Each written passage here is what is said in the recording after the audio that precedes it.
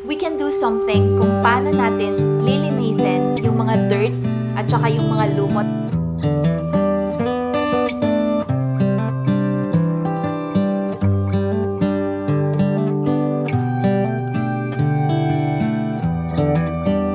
I am happy to share that finally we now have a pressure washer.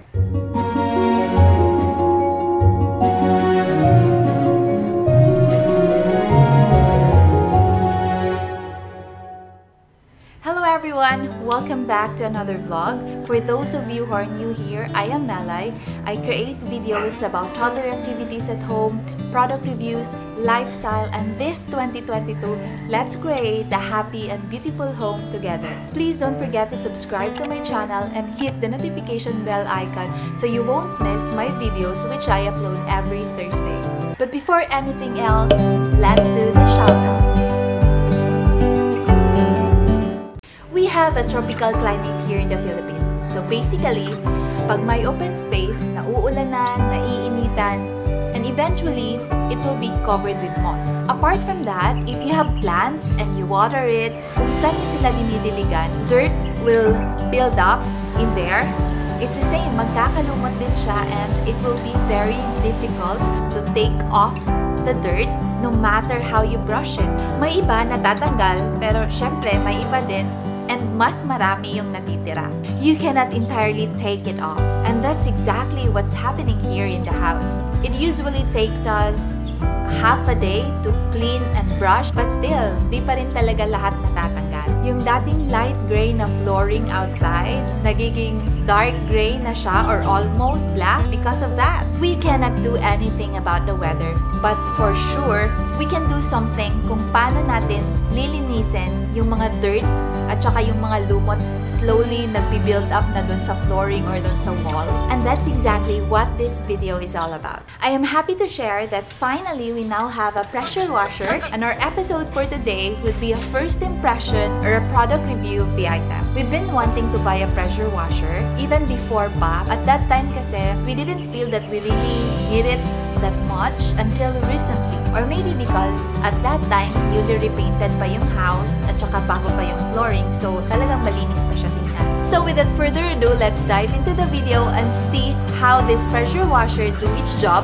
by cleaning the wall, the flooring, the car, and the outdoor tables and chairs. This is a belt-type pressure washer. Yung brand niya is Matsumoto. It's a Japanese brand, and compared to the portable one, this is heavier and pang heavy duty talaga siya with 1.5 horsepower. Yung cost ng unit as a set usually ranges from 5,500 to 10,000 pesos. Depende kung saan mo bibilhin at kung anong brand ang bibilhin mo. Yung nasa 5,500 kasi, yung quality nun ay parang substandard. So if you really want na maganda yung quality, you're gonna be paying a higher price. We bought this in a local hardware store here in CDO. Papakita ko muna sa inyo yung mga old portable washer namin. Madali lang siyang masira. While may iba medyo mahal, may iba din na mura lang. Kaso, di siya talaga nagtatagal. Sabi nga nila, if you buy cheap, you pay twice. Kasi, since madali lang siyang masira, so bibili ka na naman ulit. Pressure washer is composed of 6 main parts. The inlet. This is where you put the hose and put the other end sa source ng water mo. Next is the motor. Ito yung nagpapatakbo talaga ng washer. So, it is really advisable to buy a quality one. Next comes the pump. This jet off the water against the surface. Pwede mo siyang bilhin separately, pwede din na as set na. A little trivia here, if masira yung pump, it is repairable. So, if I were you, again, invest more sa motor ng washer kasi ito daw yung mas madaling masunog. Anyway, nare-repair naman if masira yung pump. Next is the pressure hose, the gun, and the nozzle. May mga subparts pa dito like the pressure gauge, pressure knob, kung saan nakalagay yung piston na nakakover pa talaga. But I will not dive into it in detail kasi masyado na siyang technical for me and limited lang yung alam ko sa mga ganyan. Basta pag ready na siya gamitin, then go na tayo. Bumili na din pala kami ng extra gasket and a smaller nozzle because I think it's easier to wash the car this way kasi mas madali mo siyang na-adjust. And now, let's put the bigger hose sa inlet o sa main source, while the other end, itong may strainer, let's put it sa balde or in our case, a plastic barrel. Tapos, kabit natin itong pressurized hose. As you can see here, hindi mo ma-press tong makapal talaga siya at matigas. Because ang dadaan dito yung pressurized water. So, it really can handle the pressure at saka di siya madali mapunit. Tas ito yung sa backflow. Lagay natin yung end nito same doon sa source of water natin. Kasi yung mga di nagamit na water, babalik doon sa source mo. And then let's connect the nozzle. If you're feeling extra, you can also use coupler kit para mas madali siyang palitan. I guess you'll get the hang of it naman pag palagi mo na siyang ginagamit. And now, it's time to try this. Worth it kaya ito or just a waste of money? We'll see.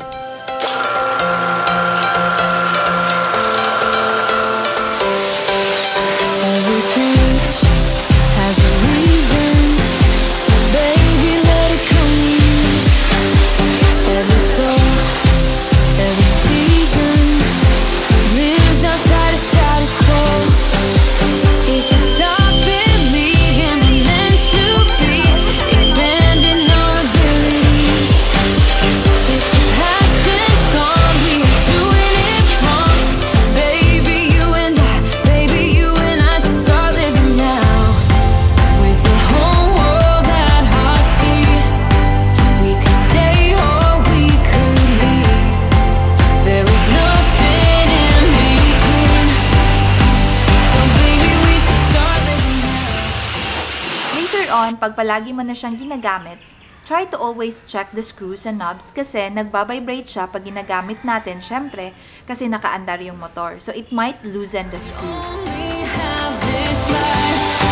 Wanna laugh and wanna cry. I don't wanna waste my time. So baby, we should start living now.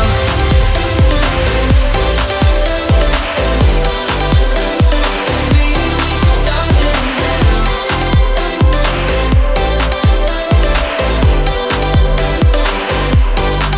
We are close.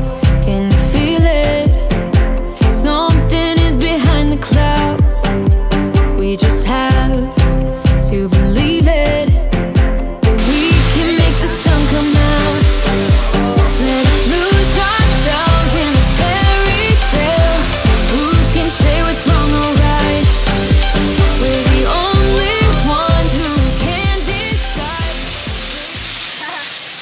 Well, the downside of this belt-type pressure washer is that it's quite heavy and di mo siya ganun kadali na mabitbit in any part of the house. You need someone's help for that. But we can do something about it naman. So, I just told Gyro na to put yung parang lalagyan ng pressure washer, tapos lagyan siya ng mga gulong sa ilalim. So, it would be easier to bring it with us every time may lilinisin kami in any part of the house. And also, that way, hindi na namin kailangan na palagi siyang tawagin or kailangan yung tulong niya every time we need to use the pressure washer. Next is, ang dami niyang nagagamit na tubig, but it's a good side as well because that means malakas talaga yung pressure niya. Pag naglilinis tayo gamit yung pressure washer, di lang yung pressure ang dapat nasa isip natin.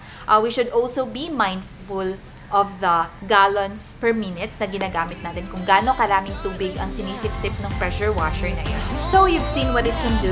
I am satisfied with the result. Feeling ko naman this purchase is good and sulit siya sa bulsa. But we'll see about it. I will update you on that. We want to try this dito sa ceiling, but we have to do more research on that first kasi sabi nila, it's not a good idea to use the tap water na ginagamit natin. There should be a combination of mixture, parang a little bit of bleach, etc. para di lumutin yung ceiling that will eventually destroy the material. So there it goes. I hope you learned from today's video, and if you like it, please don't forget to hit the thumbs up button. Pwede nyo ring i-screenshot while watching this video, post it on your Instagram or Facebook stories. Don't forget to tag me. You might be given a shout out in my next video. Also, if there are topics na gusto nyong gawan ko ng content, please don't forget to leave it in the comment section below. Once again, this is Melai. Thank you so much for watching. See you next week. Bye!